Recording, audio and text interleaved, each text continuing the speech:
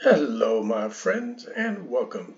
Today is day 275 of the Ukraine-Russian war, and we have a little bit of an update here, guys. So, Mariinka and north of Volominka.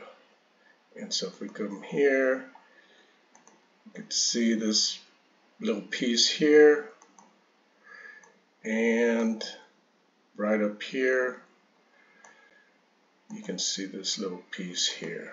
Okay, let's get straight to the Russian losses. Okay, so for today, they lost another 230 troops, 5 armored personnel vehicles, 4 vehicles and fuel tanks, 1 tank, 6 artillery, 6 UAVs, and 2 special equipment pieces. And that's it on that. Okay, the Armed Forces of Ukraine repelled 11 enemy attacks. Aviation struck 12 clusters of manpower, weapons, and 2 anti-aircraft missile systems. Artillery units struck 4 control points, 2 military warehouses, ammunition warehouse, and an enemy relay transmitter. The General Staff reported, and that was today at 600 hours. Okay, guys, and here's a map. I wanted to show you the destruction on the power, what it looks like on satellite. So this was the before, and then this is the after. Again, like before and after. So in response to that, guys, USAID has reportedly sent 1,000 power generators to Ukraine. And if you see here, these big old generators, and here we can see, as reported on November 23rd, the European Parliament, in collaboration with Eurocities Network, has launched the Generators of Hope initiative to provide energy generators and transformers to Ukraine. And then we also have from MSN.com reporting that France to send 100 more generators to Ukraine after accusing Russia of making winter a weapon of war. So thanks a lot, France, for stepping it up. And then the Kyiv Independent is also reporting, oh my goodness, not responding. There we go. That South Korea to provide high voltage generators for Ukraine. And First Deputy Chairman of Ukrainian Parliament, Alexander Kronivko, said on November 25 that South Korea would send 20 high voltage generators and 5 electric mini excavators to Ukraine. That's always nice, guys. And that they'll be delivered on the 12th of December. Okay. And we got a special I'm an American guy, so I wanted to post this one. A Ukrainian fighter has a powerful message for U.S. right from the trenches on our national holiday. And he's got some music in here, so I'm going to play a little and mute it, and I'll just read what it says, okay? Celebrate Thanksgiving. It is customary on this day to thank each other for help and support. We would like to express gratitude from all of the Ukrainian warriors. We thank you for the support. Yeah. We want to thank you for the support in our struggle for defending us with the foundation of democracy, democratic values, and the right to be free. And basically, that's why I support Ukraine. They're fighting for freedom. And what a beautiful thing. I couldn't ask for anything more. And here we have Happy Thanksgiving. I want to give thanks for all the POWs caught by the Ukrainian military. And you can see the Ukrainian military, and here's a couple of Russian prisoners of war. Okay. And we have a Ukrainian soldier here cooking breakfast. And he had copyrighted music on this one. You can see him cutting potatoes. He's going to show he's got some meat over here as well. They look like they're having a really good breakfast, getting their protein and calories. And then after that, they gotta go cross the river here. Here's a nice little video of them crossing the river on a pontoon. Let's see here. There we go. You can see the road still muddy, not too bad at this point. I'm not sure where this is at. It's not geolocated. It's not the Dnieper River. Here's a little pontoon. And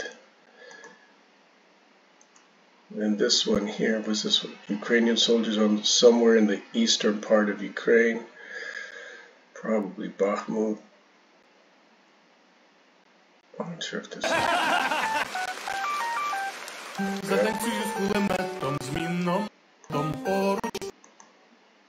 They're probably copyrighted music there. I can't play that. Looks like they're in good spirits. Oof, that looks freezing cold to me. Off to handle business. And then we also...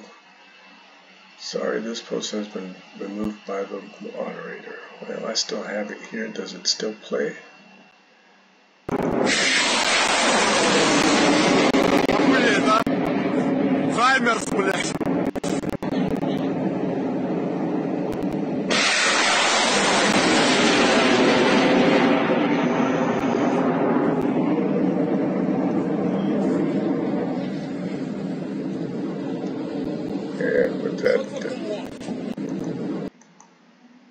That's the end of that, but that's some HIMARS in action, guys. More American freedom. Okay, and now we have these unbreakable points, invincibility points have been put up in the Kyiv region, and the purpose is to provide temporary shelter, warmth, and ability to charge phones. And I wanted to take a look at this here. So this looks like just a little military tent. Doesn't look very very nice from the outside, right? But check it out from the inside, guys. Like, this thing is legit. And we got all the power lines. Here we have a table with a bunch of chargers. This looks legit, and internet. So that's always nice to see. Okay, and also we have UA Wire reporting that Russia will not be able to hold the left bank of the Dnieper River. Everybody knows that. It's just a matter of time. They didn't give a time estimate, but we know that it's just a matter of time. And so in Newsweek, in response to publishes that Russia has admitted it needs 5 million troops to win the war in Ukraine, and they have a total right now of supposedly 2 million. They're not going to be able to raise 5 million troops, and so we know where this is going. And so let me keep it pushing, guys. Here we have Tinder reporting that another Putin fake show. Those women are actresses. Those two are an example, but even the others have been identified. It is so revealing that with more than 80,000 killed Russian soldiers, Putin couldn't find or risk to sit with a few widows. Pathetic to the core. And this morning he met with some widows supposedly, and these two are actresses. Like, he is so scared of even the Russian women that might assassinate him, basically, that he prefers to have actresses. So that is really telling, guys. I don't have the video of, actually, oh, it's right here. I don't think it has subtitles though. Еще раз добрый день. Вы знаете, что у нас послезавтра мы в России отмечаем День матери.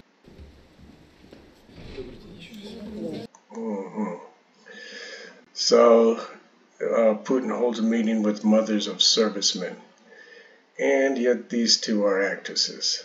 So, more propaganda, guys. Unbelievable. Okay, oh my goodness, guys. Ukrainian parents had to take their daughter to a petrol station to plug in her inhaler because Russian terrorists have bombed the city's energy infrastructure. And here you can see this little girl with her inhaler, and you know, they had to plug it in because there's no power. Well, SOCportal.info is reporting that Ukrainian forces destroyed gun used by Russians to kill infant in Zaporizhia. And the Russian S-300 system, which was used to show Zaporizhia region, has been destroyed.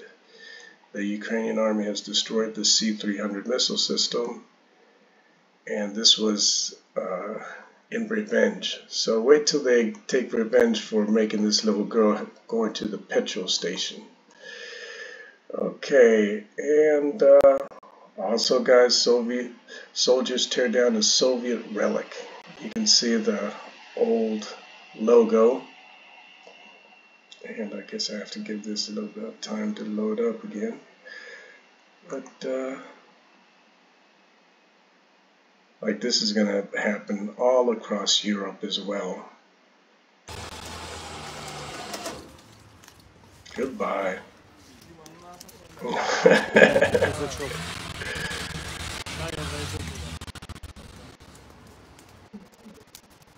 Nice little BMP. Okay, so that's what they're getting, guys. And I did want to report this, guys. I reported this on yesterday's video. The Wagner Group presents a boxed, engraved, bloody-stained sledgehammer to the Russian parliament rep, and implies that it was used to execute one of their own soldiers. And I wanted to show you this. This has no audio. This sledgehammer here. And so the European Parliament has a nice little response to that. And as we witnessed, Russian mercenary Prigozhin sent his bloody hammer to the European Parliament, I'd like him to accept our little gift also, that this is waiting for him in Hague. This was really good. Where they are going. Terrorists are laughing at victims in Ukraine.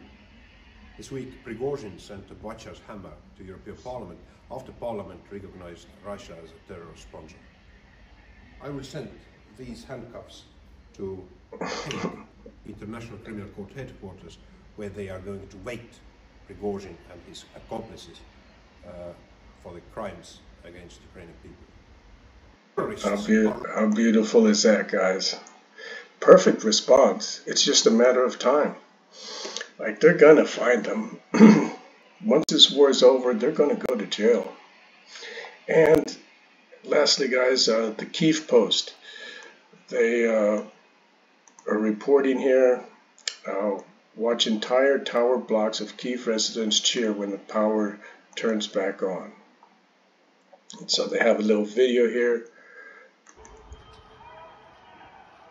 And this is the moment when power comes back on in Kyiv.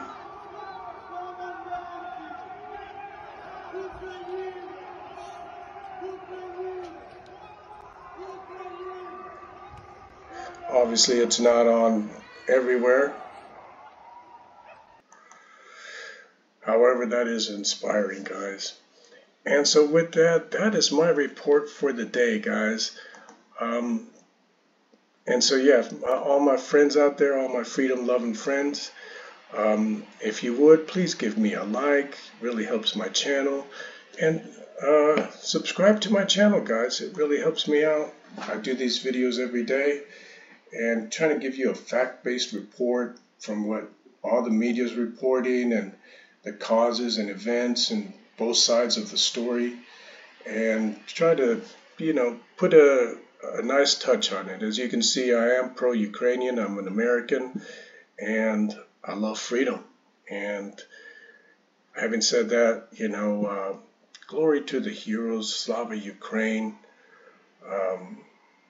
And guys, thank you for spending your time with me. You guys have a beautiful day, and peace out.